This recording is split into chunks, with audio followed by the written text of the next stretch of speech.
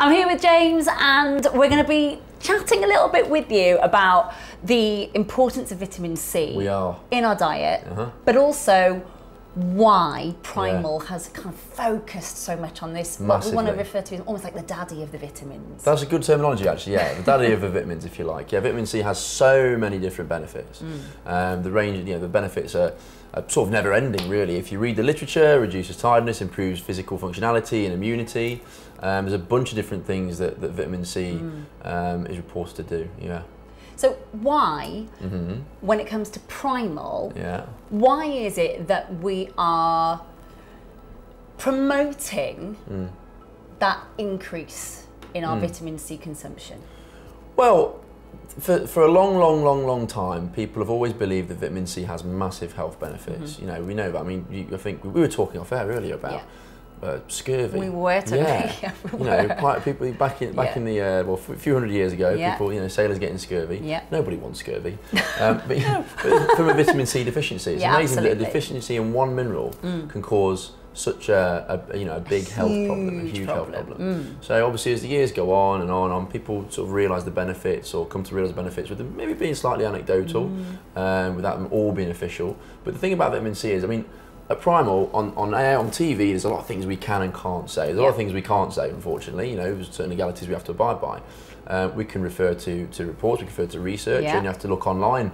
Go online and look at the benefits of vitamin C. You'll find them all there for yourself. But there are actually a lot of claims you can make about vitamin C, which says something. It says quite a bit, actually, especially when it comes to your immune system. It's got to be one of the most researched vitamins. Yeah, absolutely. It's got to be. You think about the endless availability of it, just in our supermarkets alone, from vitamin supplements. It's not something that we have to go to a GP or a specialist to obtain. There have been everywhere. Peer-reviewed papers. We're talking about, there clearly is a lot of proof about the benefits that are there. Yeah, very much so.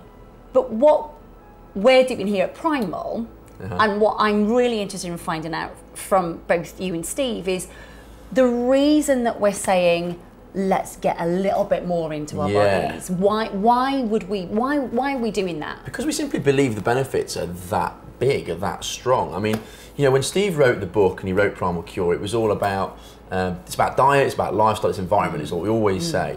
And vitamin C, obviously, as part of your diet, has an impact, obviously, not only on your internal well-being, but also, your lifestyle and the environment around you and everything. It has just a huge sort of array of benefits. So in terms of what does it contribute to, we know that vitamin C, reduces tiredness, reduces fatigue. It can increase your energy levels, physically and mentally. As well as that, it contributes to normal collagen, teeth, cartilage, skin, bone function, giving you healthy bones. Absolutely, gums. We've talked about scurvy. Let's keep going on about scurvy, but so there's a range of different benefits, and we just think that because our approach is so holistic, and for a vitamin that has such an all-encompassing holistic sort of range of benefits, that we should be promoting it. I mean, Steve, for example, I know that the general NRV for vitamin C is quite low. It's not that big, and yet I know for a fact that Steve and many other people like myself take probably 10 times that. I mean, it's up to you. You can take as much as you want, and the benefits are huge, especially when it comes to your immune system. Definitely, and wound healing. It's essential for that as well. What's fascinating is, obviously, so we talked about, one thing we do know is that vitamin C supports a functioning immune system. Now, there's a really interesting fact about animals and humans and the differences between us. You know where I'm going with this. We talked about this off air. So there's an interesting report by Dr. Suzanne Humphries, actually, on which you can, search online. You can look for it, Dr. Suzanne Humphries. And she talks about the fact that all animals, which is a fact, or a lot of mammals, not all, a lot of animals produce a lot of vitamin C. Now, what's really interesting is that an average goat weighing around about 155 pounds, produces 13,000 milligrams of, there's a goat, look. Who doesn't like goats? Aren't they happy looking? There you go. So that guy and his friend there produce 13,000 milligrams, that's 13 grams of vitamin C every day. Now, a sick goat will produce 10 times that nearly. It'll produce 10,000 milligrams a day. So 10 grams, 100 milligrams, 100,000 milligrams, sorry. So 100 grams, we got there in the end. 100 grams, a lot of numbers to remember. 100 grams of vitamin C, a sick goat, poorly goat like that one there. Don't know what he's got wrong with him. Maybe he's got flu. Bless him. He's not kidding around. He's not kidding around. Hey, sorry. That was poor. The health channel, not a comedy channel. Do you know what I mean? There you go. But yeah, we'll produce 100 grams of protein, 100 grams of vitamin C a day. Yep. That's fascinating. That's huge. And yet, as human beings, we don't produce any vitamin C. No. So why is it that so many animals in the animal kingdom produce vitamin C, and then they increase that production of vitamin C when they're unwell, and yet we don't produce any? You know, so the evidence, although it's not that anecdotal, there's certainly a lot of lines. There's a lot of direction that you can take from the animal kingdom. You think, okay, absolutely. Maybe there's a lot of benefits to be taken from there, and I think there's loads. Without a doubt. I mean, obviously, vitamin C, it is essential for our immune system. We also need to ingest it daily because we secrete it. We get rid of it. We've just spoken about how a goat produces 100 grams of vitamin C when it's ill, or 13 grams a day, you know, when it's not. And yet our recommended sort of, you know, nutritional reference value, if you like, is barely a milligram per kilo for a human being. I mean, so I weigh 90 kilos, so I'm only supposed to take 90 milligrams a day. 90 milligrams, 9 grams, and yet a goat produces 13. Do you see? Absolutely, absolutely. So the benefit of putting it into our bodies, obviously, is that our immune system, hopefully, is just going to thrive from that anyway.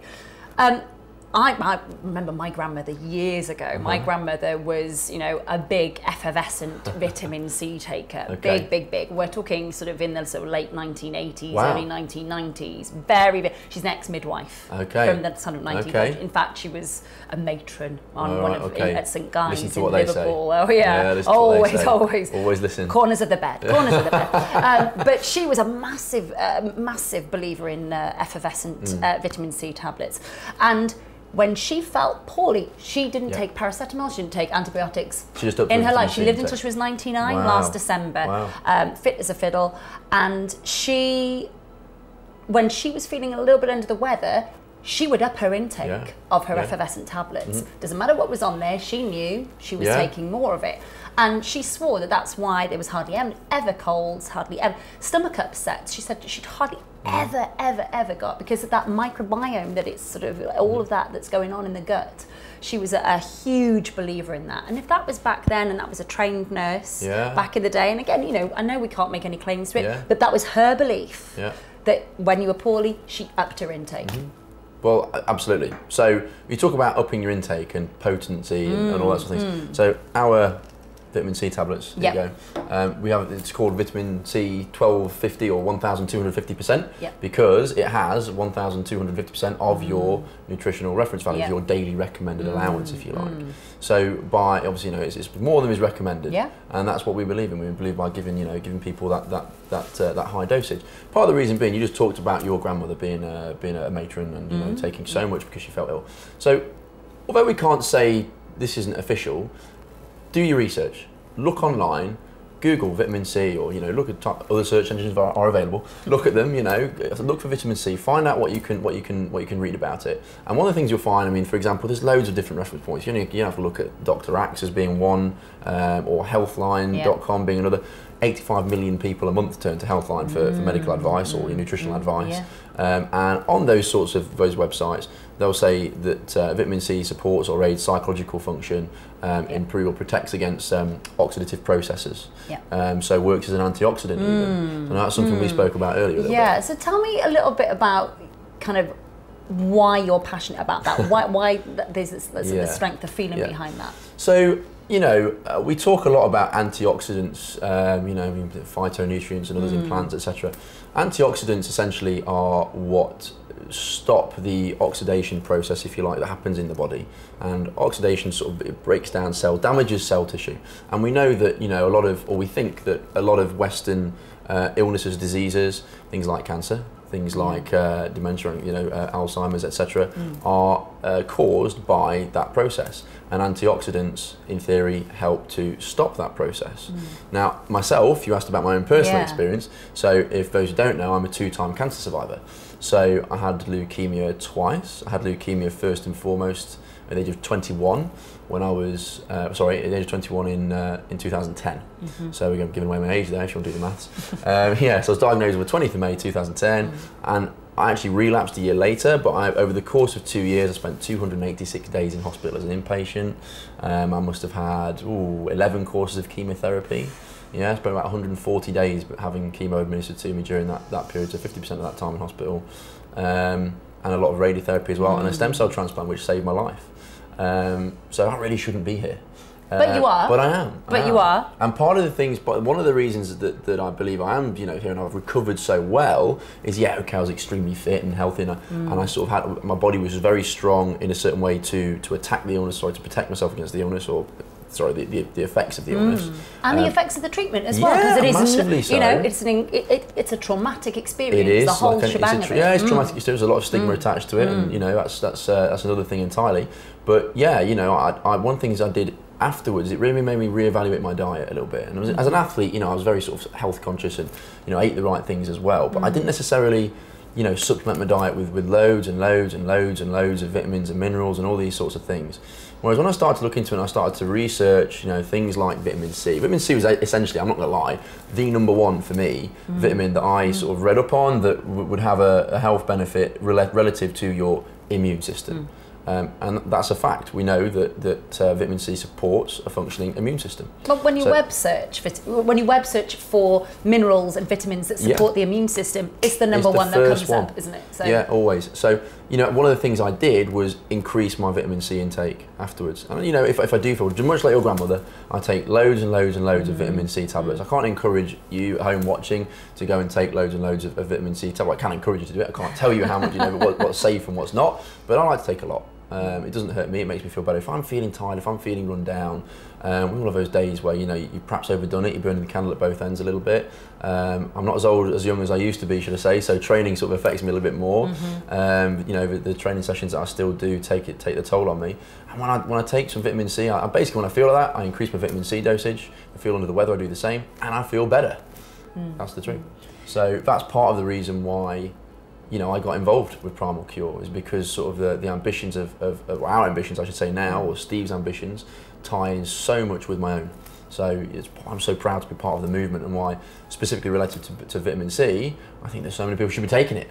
Well, absolutely. And what's fantastic about the opportunity here is, there are a lot of places that will say to you, this supplement is fantastic, take this, and shebang, here is a lovely price tag to go with it. Yeah, I know. I am actually so impressed with the fact that just Joe Blogs at home can actually really improve their system by following this movement and not break the bank. That's exciting for me. It is exciting. That is exciting. I'm glad you say that. You should be saying that.